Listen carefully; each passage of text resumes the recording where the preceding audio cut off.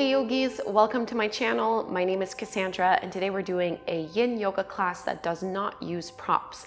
So this was a class that was requested by you guys in my private Facebook group for my yoga students. If you would like to join that group, the link to that is in the description box down below. I got so many great suggestions for videos that you would like to see, so I'm slowly working my way through the list. But if you have your own requests and recommendations, I recommend joining that group and just putting your own in. I try to do them all. It's a little bit impossible, but I do my best. I thought this one was a great idea. Yin Yoga is definitely quite prop intensive. And I would say that the more beginner you are or the less flexible you are, the more props you tend to need and want to use in Yin Yoga. However, I know that sometimes we're traveling, we don't have props with us, and we still want to get like a really good stretch. So the poses that I'm going to be doing today don't really need props. I'm kind of cheating. I have a blanket here. It's just because I still have a bone bruise on my knee. So I do still need to keep some padding, but you don't need a blanket. You really don't need anything in order to do this practice. So the first pose we're going to start off in is child's pose. So wide-legged child's pose, the big toes come together and the knees go as wide as you would like them to go. So the wider you have the knees, the more intense you're going to make this pose. So if you're not very flexible or if you're just starting your yoga practice, you might want to have your knees only about hip width distance apart, especially since we're not using props. Otherwise, you can go and widen them, and you're trying to sit your hips towards your heels as much as possible, and then walk your hands out in front of you and lower down to the floor. So normally I would tell you guys that if your head is not touching the ground, you want to put a block or a blanket underneath you, but because we're doing this without props, if you need to modify, you can just put your hands underneath your forehead and support yourself that way. So try to find a position that works for your body. We hold Yin Yoga poses for a few minutes. So we want to find our edge, the shape that allows us to feel sensation in a pose, but not so much that it becomes hard to hold or hard to breathe, or that you feel yourself tensing up in. You should always be able to breathe deeply and relax fully.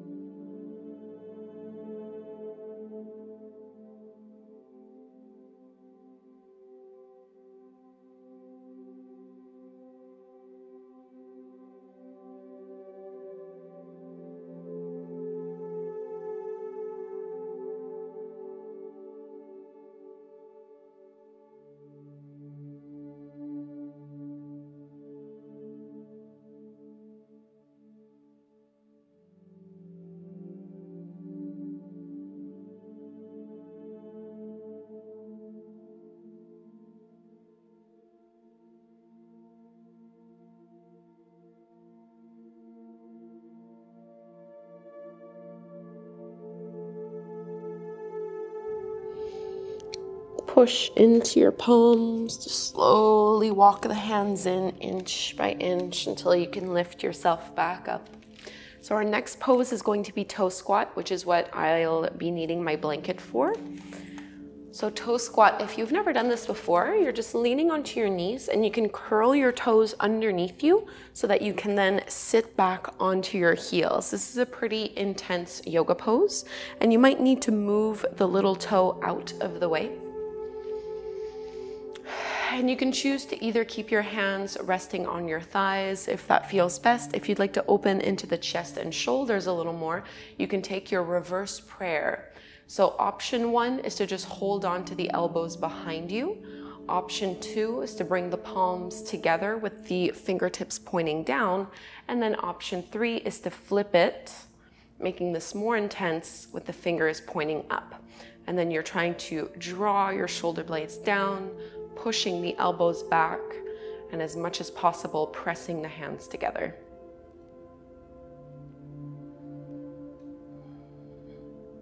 And this is quite an intense pose, especially if you wear heels or any kind of constricting shoes. Just try to breathe into the intensity. We have about 2.5 minutes here.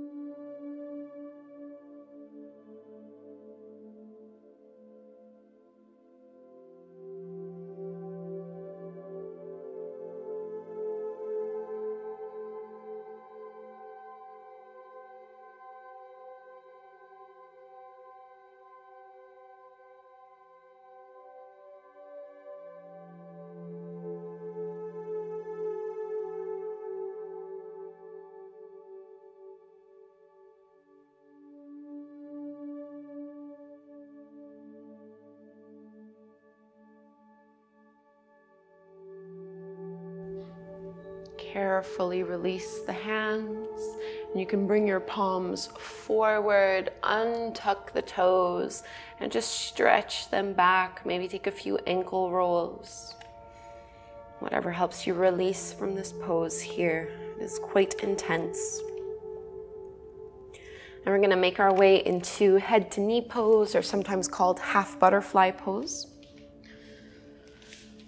Extend your right leg out in front of you, and you're going to bring your left foot to the inside of that right thigh. So we're coming into a forward fold.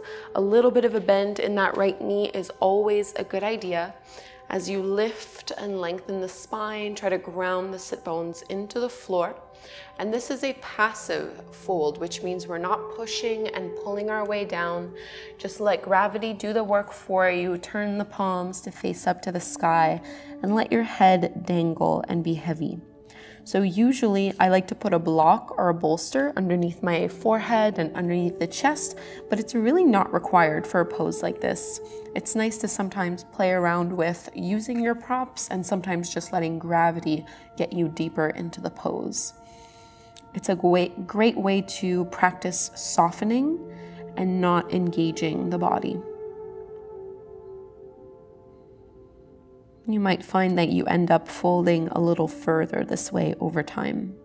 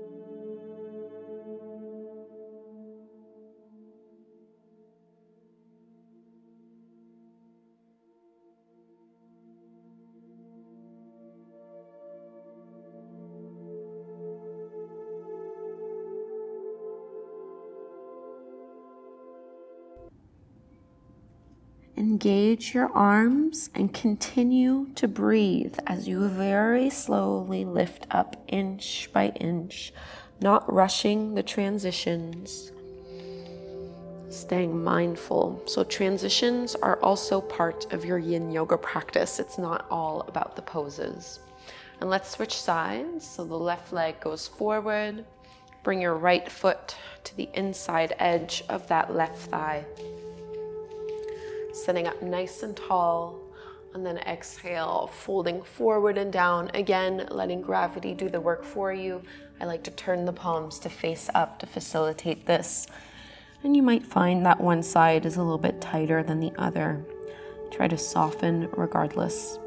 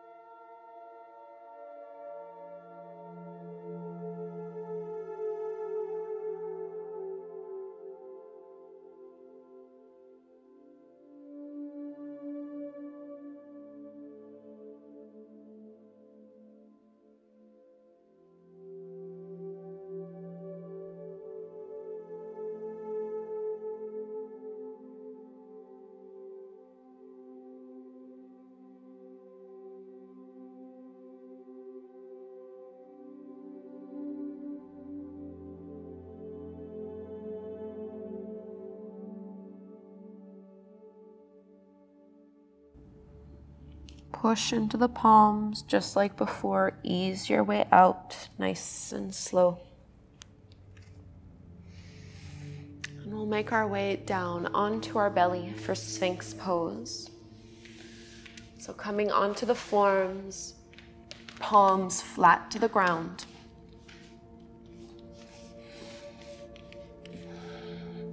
Pointing the toes back, lift the chin and the chest up. Think of pushing the head of the arm bones back and lengthening the crown of the head up, so you're creating even more space through your neck. And if you find that this is too intense of a back bend, you can lower a little bit more and make it an easier back bend. Reach your tailbone towards your heels and stretch through the front body.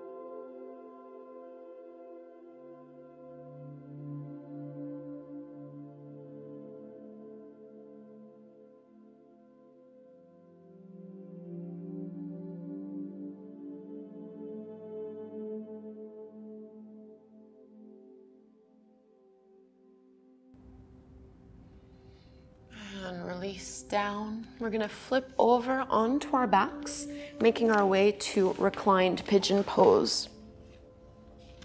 So bending the knees, bring your feet flat to the floor. And you can cross your right ankle over the top of your left knee. Flex your right foot and feel that right thigh move away from the body. We're looking for a stretch into that right glute and outer right hip. This might be enough. You can stay as you are, or you can reach through with your hands and pull the left knee in closer towards your belly. Head and shoulders are heavy on the floor, only using a little bit of arm strength.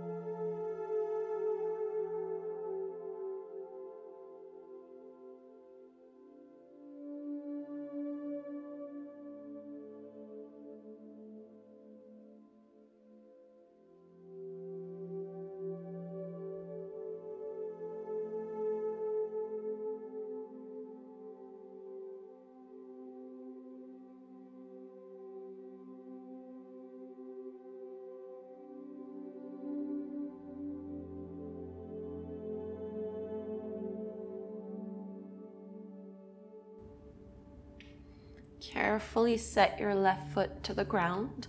And before we go and repeat this on the other side, we're going to take a laying spinal twist. So cross your right thigh over your left, and you can push into your left foot to lift your hips up and just shift them a couple inches over to the right to make it easier for both knees to drop down to the left. And then you can reach your arms out into the shape of a T. Try to push your right shoulder into the floor. If this twist is too intense, you can always unwrap the legs and just let one stack over the other.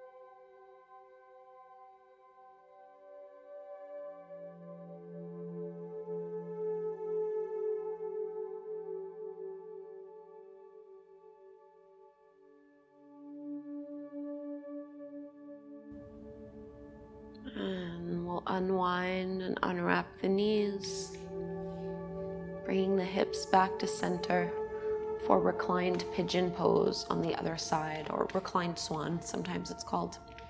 Left ankle crosses over the top of your right knee, and you can hold here, or you can reach with your arms and pull the right knee into your belly. You're trying to push that left thigh away from your belly. Find some slow, steady breaths in and out through your nose.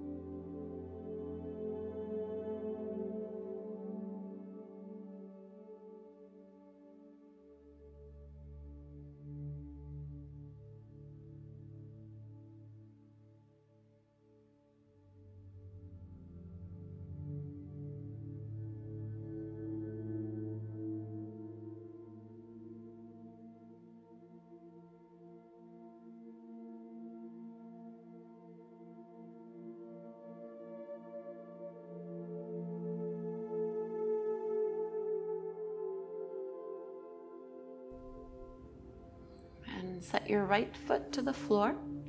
Into our lying twist on the other side, cross your left thigh over the right one. Move your hips a few inches towards the left, and then let both knees drop down over to the right. Reaching out through the arms to help guide your left shoulder blade to the floor. So the chest faces up and we're really just twisting from the mid to low back.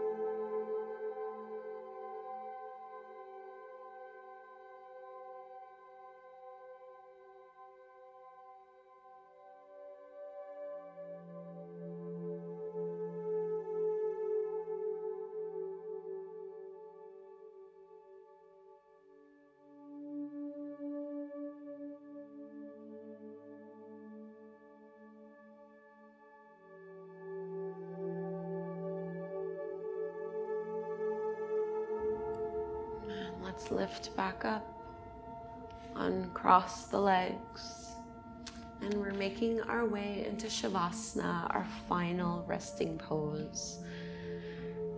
So you can do any little adjustments or movements here that are needed.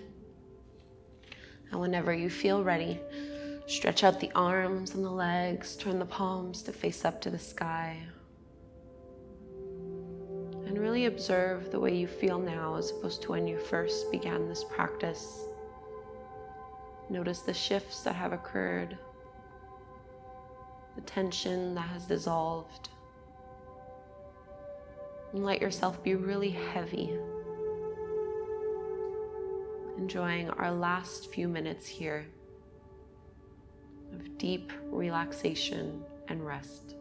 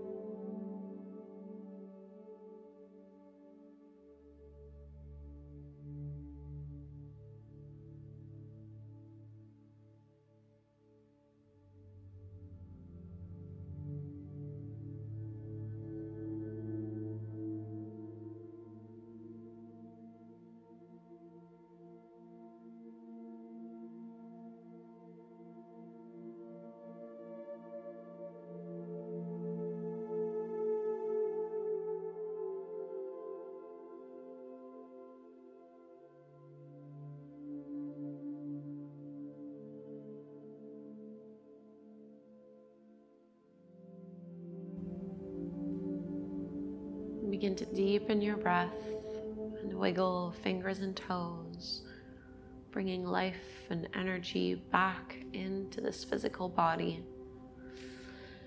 You can take a big stretch, reaching your arms up overhead, getting really long. And we'll turn to the side, use your hands to help you come up and take a seat, sitting in any way that is comfortable for you here. Close your eyes once you're there. Lengthen.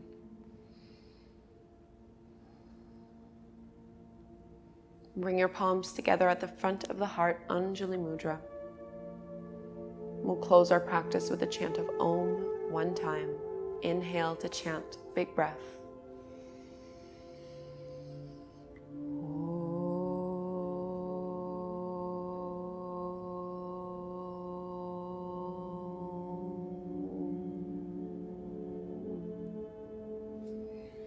Namaste.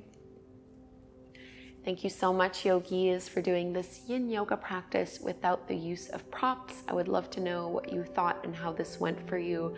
Again, if you have any video requests and recommendations, I would encourage you to join my private Facebook group for my students here on YouTube. This is where I get most of my ideas now. It's truly a wonderful community, and the link to that is just down below in the description box. And if you don't already, please do subscribe to my channel.